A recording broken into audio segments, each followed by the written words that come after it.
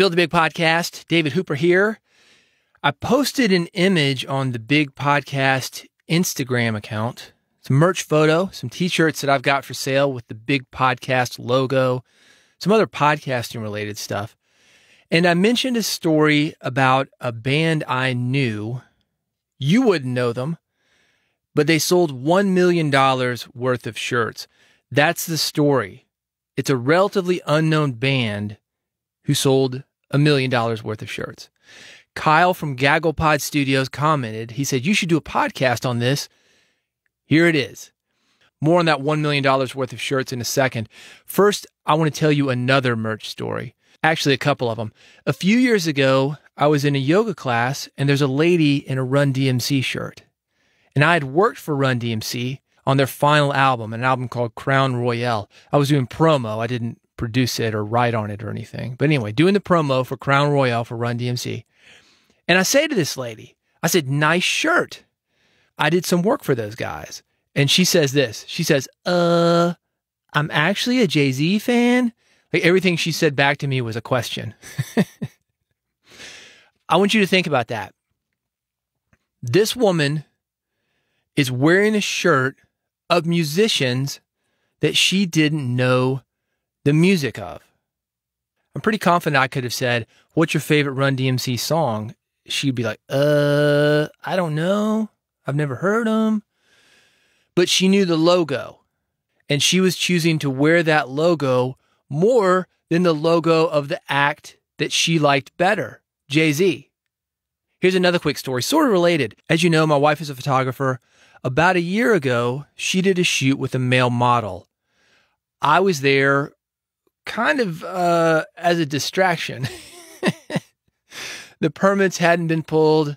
It was one of those things where you're on private property and they could run you off. Anyway, so I was there to, I guess, give them a little bit more time to move on, maybe is the way to talk about it. Anyway, this dude, he's wearing a Kiss shirt. It's a young black guy, maybe 15 or 16. And I thought that was interesting because Kiss, if you know the story of Kiss, they started, I want to say it was 1972.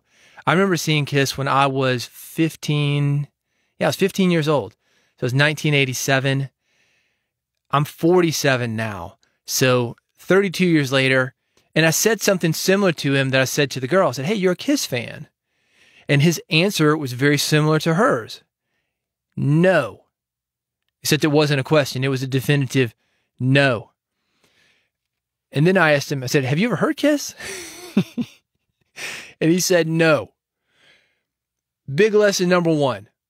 Why people buy our stuff isn't always because of what we do.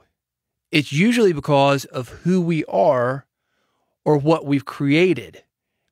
And that creation also not related to what we do. You could argue that Kiss are musicians. You could argue that Kiss is known for live performance. Something to do with music, right?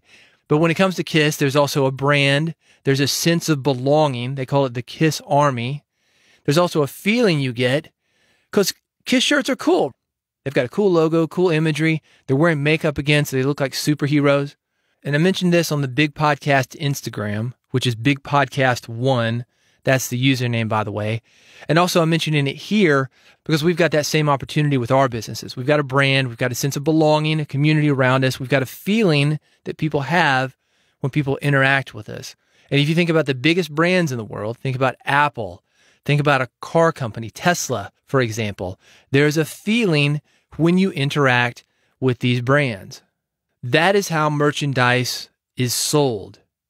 A few months ago, a guy from CNBC interviewed me about the merch business, specifically about a band named Slayer. And when the article came out, attached to it was a picture of Kylie Jenner in a Slayer shirt. Do you think Kylie Jenner knows Slayer's music? Do you think all the people who went out and bought Slayer shirts because of seeing Kylie Jenner in a Slayer shirt know Slayer's music? Absolutely not. Yet they are making tons of money off their merchandise. They are making more money off their merchandise right now than they are music. And they're not the only ones. Ween, The Cramps, Sex Pistols, Descendants, AC/DC, Ramones, Phish, Grateful Dead, Def Leppard, Johnny Cash, Metallica, Velvet Underground, Black Flag, Wu-Tang Clan. Red Hot Chili Peppers, Misfits, Danzig, all those kids in Misfits and Danzig shirts. Go ask them that question. What's your favorite song? I'm a Jay-Z fan. Nothing wrong with Jay-Z. Nothing wrong with not knowing the music. I'm cool with it. Somebody wants to wear a Big Podcast t-shirt? Go for it. You're helping me out. I will take it. Let's talk about big lesson number 2, the kind of money you can make. I mentioned a little-known band. They sold $1 million worth of t-shirts. They're what I would call a college band. They weren't even national. They toured the Southeast during the late 80s, early 90s. And very few people outside of colleges knew that they even existed. If you got outside of the Southeast, even in the colleges, few people knew about them. Let's look at that business model. You can sell a record or a CD or a cassette or a download, whatever you want to call it. You can sell music once, and people can copy that music. These days, people can stream that music. Get a subscription to Spotify, free or paid. You can look these guys up. They are there. But t-shirts, you can't just stream those. You got to purchase them. T-shirts are easy to create. They have a huge markup. You can get a good shirt done for $3 to $5. You can sell it for $20. 4 to 6 times markup. And you can make a ton of them. That's what these guys did. They had shirts for different tours, the spring tour, the fall tour, the summer tour, the back to school tour. They had shirts for specific shows. They had shirts for specific shows, something fans could take away to prove that they were there. They had shirts for specific schools where they played. And it wasn't uncommon for somebody who was really into this band to have more than one shirt by them. To take it back to Kiss, those folks are crazy. I know guys with dozens of Kiss shirts. Just sit there, collector's items.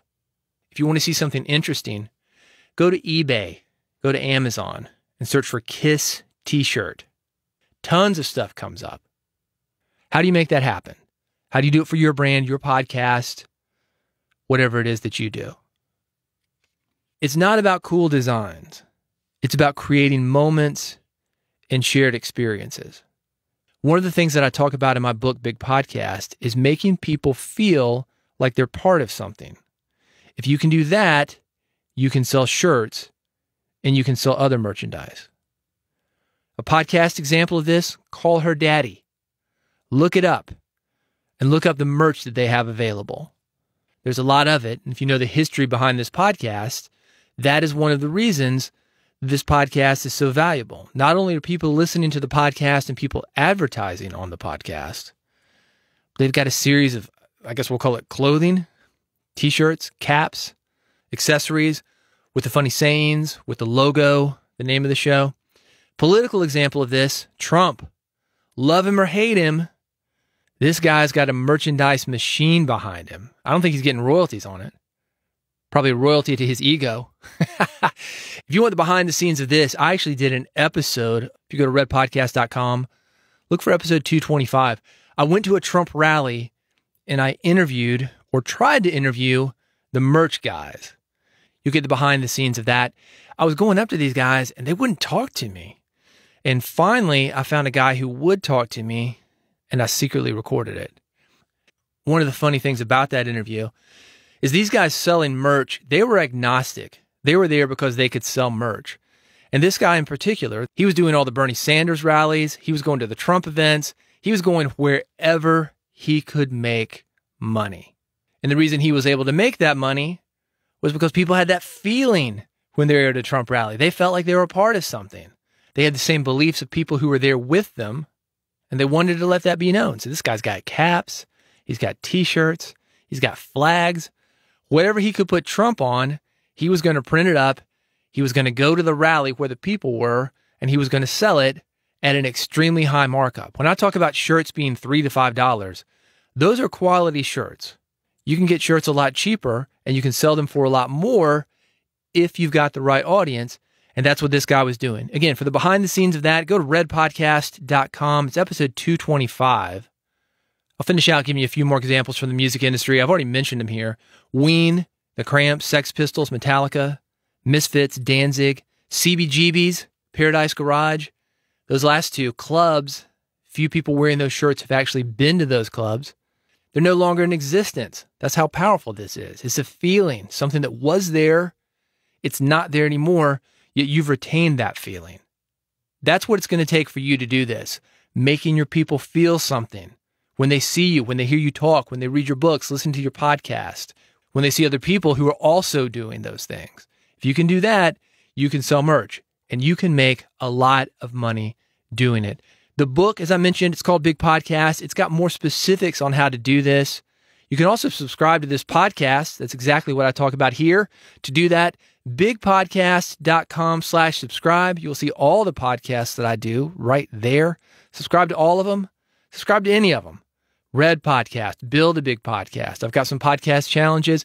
Everything is there for you at bigpodcast.com/subscribe. Let me leave you with one more thing. As far as getting started in merch and t-shirts, it is super easy now. This is actually what I mentioned on the Big Podcast Instagram account. And again, that one, Big Podcast 1, number 1 on Instagram. I set up a store at a company called TeePublic. It took me about 20 minutes. Everything is print on demand. There's no inventory, no monetary investment. If you've got logos, if you've got slogans, it's pretty easy to put that in the format that TeePublic needs. Turn it into a t-shirt, mobile phone cases, wall tapestries, water bottles, coffee cups, pillows. It's worth it. Why not? You've never heard me talk about the merch that I've got available. I don't think about it. I've got it there. If somebody wants it and they discover it, great. That's my attitude toward this. If you want to make it a real business, obviously that can be done too. These people that I've been talking about, these acts, these brands, they have made merch a real business. Want more from me? I'm here all the time. Bigpodcast.com/subscribe. Bigpodcast.com/subscribe. Thank you so much for listening. Hit it. Bigpodcast.com/subscribe. And I'll see you on the next episode.